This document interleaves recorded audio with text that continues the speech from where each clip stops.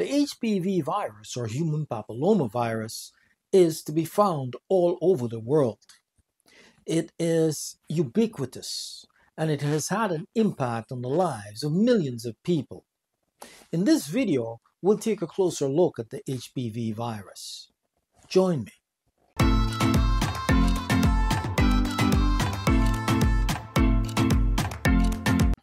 HPV is the most common sexually transmitted infection in the world. More than 80% of all sexually active adults will contract the HPV virus at some time in their lifetimes.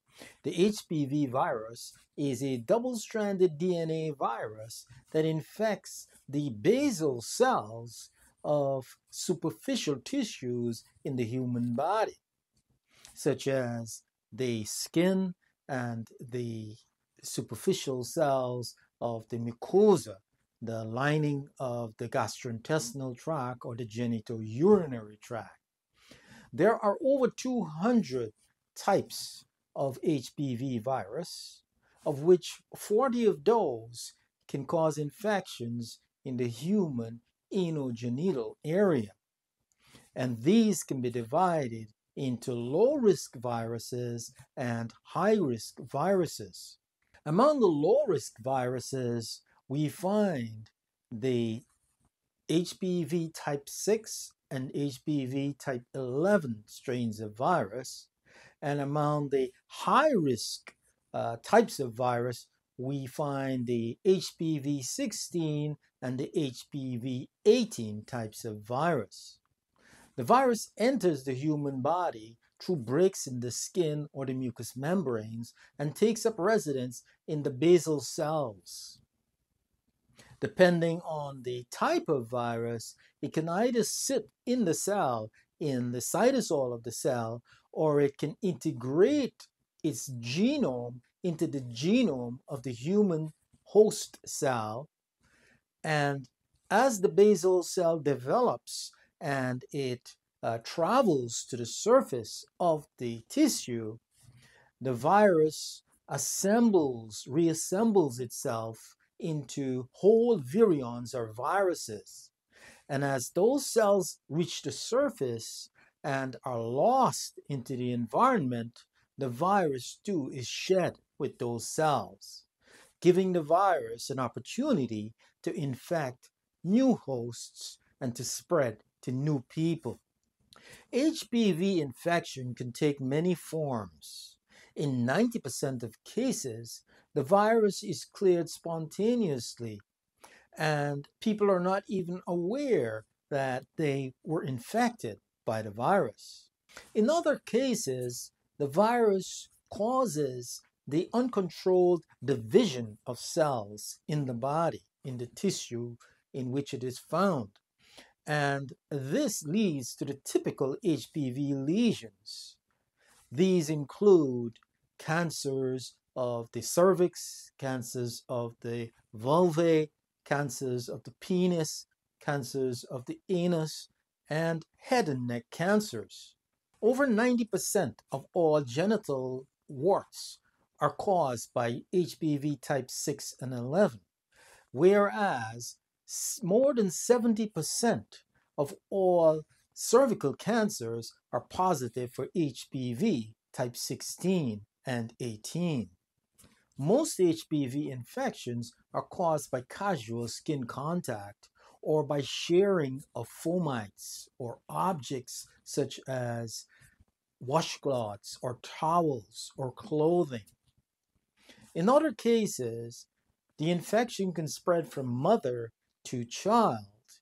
In the case of newborns, during pregnancy or during the delivery period. At other times, the virus is spread sexually. And for sexual spread, it is not necessary for there to be actual intercourse and transfer of fluids from one partner to the other. However, simple acts such as finger genital contact or the sharing of sex toys can lead to spreading of the virus among people. As a matter of fact, there are several examples of HPV positive virgins reported. Recently, there has been an increase in the incidence of penile, anal, and oropharyngeal or head and neck cancers among men in the US. And this has been attributed to an increase in the spread of HPV viruses. Today, cervical cancer is the most common HPV-related cancer worldwide, with over 600,000 cases per year and over 300,000 deaths. At one time, cervical cancer was the leading cause of death among women in the United States. Because of this historical high level of cervical cancer and cancer-related deaths, screening was introduced in the 1950s in the form of the Pap smear. The Pap smear led to a precipitous drop in the cervical cancer-related deaths among women in the United States. Now, during a Pap smear, the doctor would use a brush or a scraper to collect cells from the cervix, and it would then examine the cells under a microscope looking for certain changes that are caused by HPV infections. These changes can be divided into low-grade squamous intraepithelial lesions, or LCIL, or high-grade squamous intraepithelial lesions, or HCIL. LCIL includes the older CIN classification, or cervical intraepithelial neoplasia 1, whereas the HCIL includes the older CIN2, CIN/2/3, and CIN3, which were higher lesions, and they're therefore classified under the high risk. LCIL also includes a category known as ASCUS, or the acronym ASCUS, which stands for atypical squamous cells of undetermined significance. This ASCUS category includes atypical cells that are still not categorizable into either LCIL or HCIL, and this will change sometimes over time. ASCUS also has a secondary category, ASCUS H, which includes those ASCUS cells that have among them cells suspicious for HCIL, that is, high-grade squamous intraepithelial lesions. The ASCUS classification is a low-risk lesion and is handled as such. This means that LCIL and CIN1 and ASCUS are treated the same way, they're managed the same way, and your physician would most likely ask you to come back for a repeat Pap smear in a year to follow up on those lesions. Only 1% of LCILs will progress to invasive cancer, whereas a full 10 to 12% of HCILs will progress to invasive cancer. The high-risk HCIL lesions are treated differently and usually require the removal of these abnormal cells. This is usually done with conization, which can either be done with the LEEC procedure, the loop electrosurgical excisional procedure, or it can be done with a scalpel. The doctor excises the area, cuts out that area that is abnormal. Physicians may also use lasers, or they may use cryotherapy to freeze the abnormal area and so destroy those cells, or they may require a complete hysterectomy, a total hysterectomy in certain cases. It is estimated that only 10% of LCILs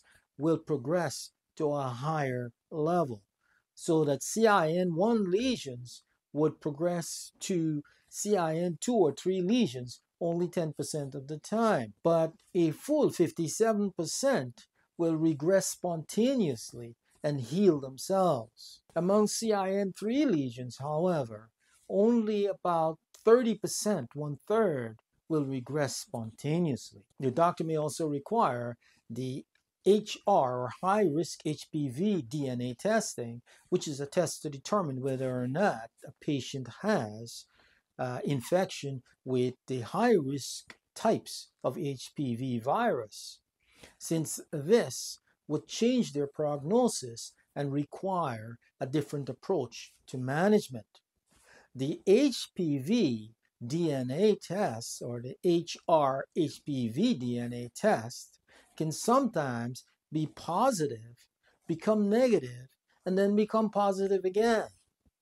And doctors are still not certain whether this is because of new infections or whether it is an activation, a reactivation of a previous infection that was lying dormant all the while. Unfortunately, natural immunity acquired through clearing of an infection is unpredictable, and only about 40 to 60% of women develop immunity immediately after becoming infected.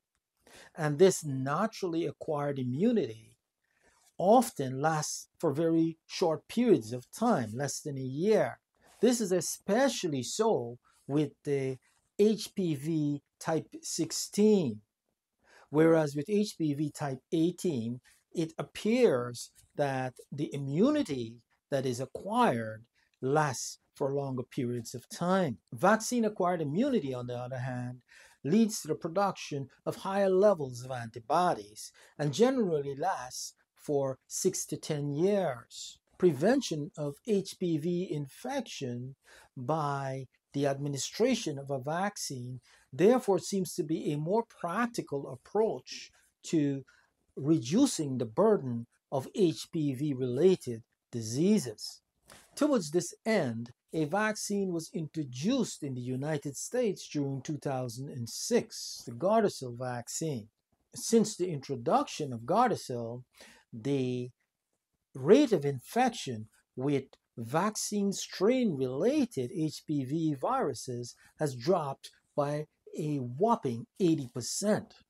Compared to the 2003-2006 period, women between the ages of 15 to 24 in 2011 to 2014 had showed a 29% decrease in the incidence of cervical cancer, whereas in the 25 to 34 year age group, there was a 13% drop in cervical cancer. It is interesting to note that in women above the 35 age mark, showed no difference, no drop in the rate of cervical cancer. But we need to remember that they had not received the Gardasil vaccine. In 2009, the vaccine was approved for the use in young males as well. Today, the vaccine is indicated for people, both male and female, from the ages of 9 to the age of 26. The original Gardasil vaccine provided protection for 4 strains, the HPV-6, HPV-11, and the high-risk strains, HPV-16 and 18. More recently, Gardasil 9 has been introduced, which provides coverage for 9 different HPV strains, including the original 4. Thank you for watching. I hope this video was useful to you. Share the video, please. Leave your comments in the box below and support the channel by subscribing. Until the next video, stay healthy and stay safe.